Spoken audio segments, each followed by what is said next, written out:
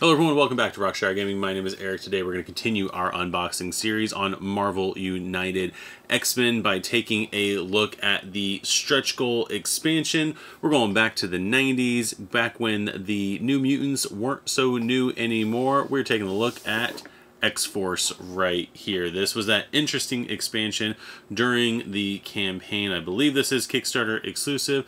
That was basically unlocked through stretch goals. They had different, I think it was like a weekend or something like that they were revving up for or something like that. And so every character in here was a stretch goal. So once all the stretch goals were unlocked, we basically unlocked Marvel United. I think the final stretch goal, at least the stretch goal for the box, was the dollar amount that was raised. That goal was the dollar amount that was raised from Marvel United 1. And so basically this expansion symbolized exceeding Marvel United 1's funding. So that's the history on that one right there. So let's take a look at the box here. We do have some very popular characters in Cable and Domino right here. We've got Shatterstar, we've got Cannonball, a mainstay New Mutant from the 80s, and then we've got Strife, related to Cable in various ways, clone, brother, whatever you want to say. The 90s were wild, I'm just gonna say.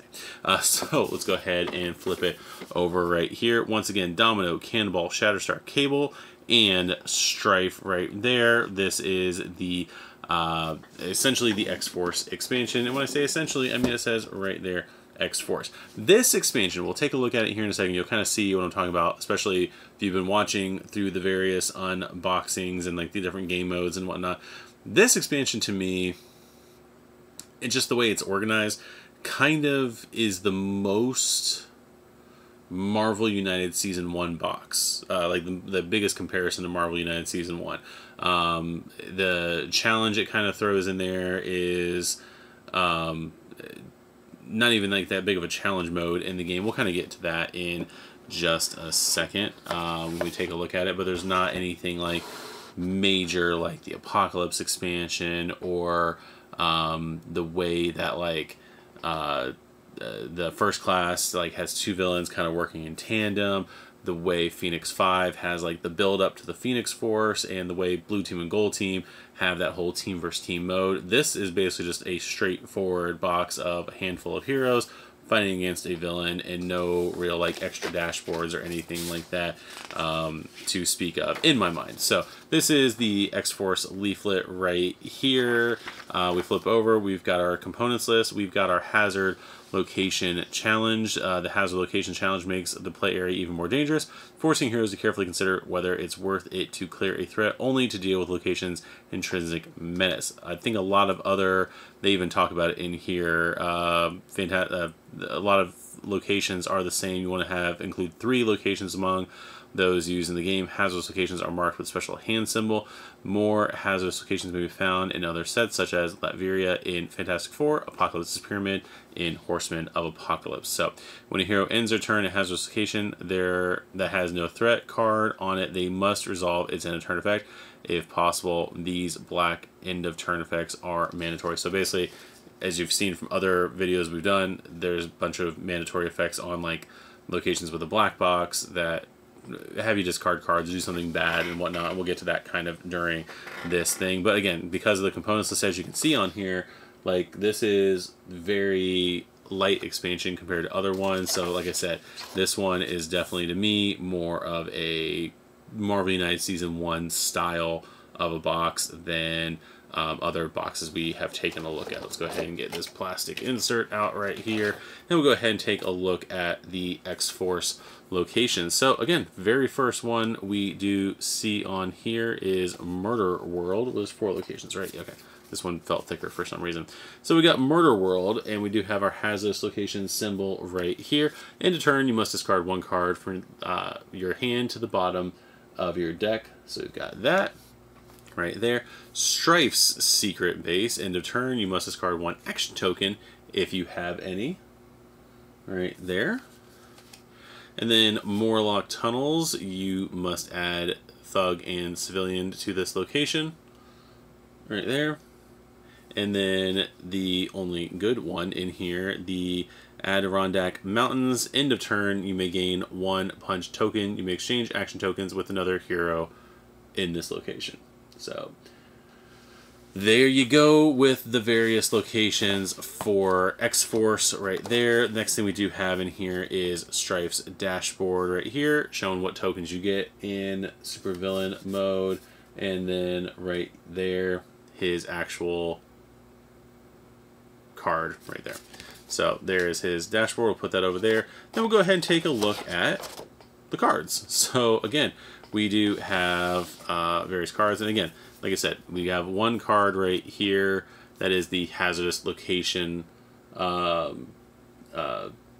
challenge right there. So it's basically just a challenge on a card. It's not anything extra to the game right there. So we'll throw that over there. But we do have various members of X-Force right here, including Cable, Shatterstar, Cannonball, who I believe was second in command of X-Force, or like the de facto leader when Cable wasn't around because he had his own book. He had things to do. And then we got Domino right there. Again, much like a lot of Season 1, or the rest of Season 2 of Marvel United X-Men, all the characters are based off of their comic book interpretations, so there is that. So Cable, Nathan Christopher Summers, Dayspring, whatever he's being called, has quite a few special abilities here. We've got 2 copies of Psychic Mastery. Each hero draws 1 card, then they discard 1 card from their hand to the bottom of their deck. So he's got a couple of copies of that. Then Techno Active Manipulation. Right here, discard 1 card from your hand to the bottom of your deck and perform 2 wilds. So Cable is getting wild. And then Techno-Organic Physiology right there. Punch, and you may draw cards until you have 3 in your hand. So that is kind of like his heal ability right there. So we're going to have Shatterstar next. So there is all of his cards right there. And then we've got Vibratory Shockwaves. You may discard 1 card from your hand to the bottom of your deck to punch, punch, punch. Split as you like in your and adjacent locations. And then finally we have Healing Factor. No starting hand card for him. You may draw cards until you have 3 in your hand. Right there. So that is Shatterstar. And then we got Samuel Guthrie, the Cannonball. There is his various artwork cards right there, and then he's got his Blast Field. Gain 1 movement token. You cannot take any damage until the beginning of your next turn, right there. And then Energy Field Propulsion. This turn, each time you perform a movement action, gain 1 punch token.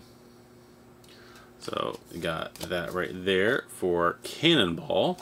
And then finally, Domino. Quite a few cards right here. I mean, it's the same 12 cards that everybody has. Probability Manipulation right here. If this is the latest Domino card in the storyline, overflow effects are ignored during the next villain turn. And then she's got 3 of those. And then, again, no starting hand cards. Master Assassin, Punch, Punch, Punch, and a single villain or henchman. Punch, Punch, Punch to a single villain or henchman in your location. So there is Domino right there. Let's take a look at Strife's threat cards. So he's got Force Fields. Looks like he's got 1, 2, 3 of them. As long as this threat is in place, Strife ignores 1 damage during each hero turn. Force Field effects are cumulative. So we got that.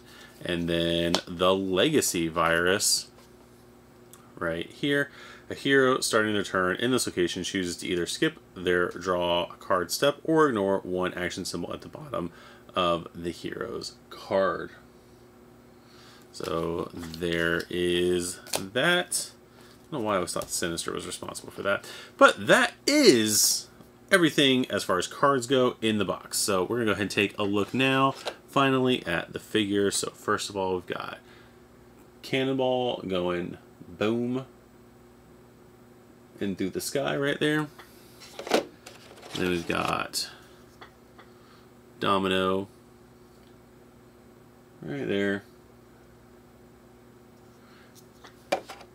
And then we're going to skip one and go over here to Shatterstar.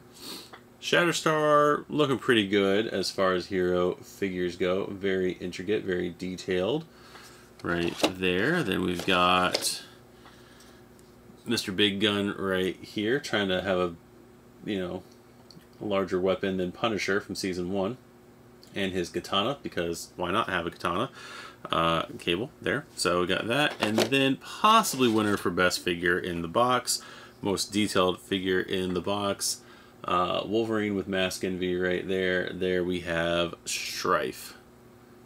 So there is his figure right there. And now we have seen absolutely everything in this box. That is the X-Force expansion for Marvel United X-Men. I'd like to thank you guys for tuning in to this unboxing, trying to get our way through all of Season 2 of Marvel United before hopefully soon Season 3 arrives, and we'll go through all that.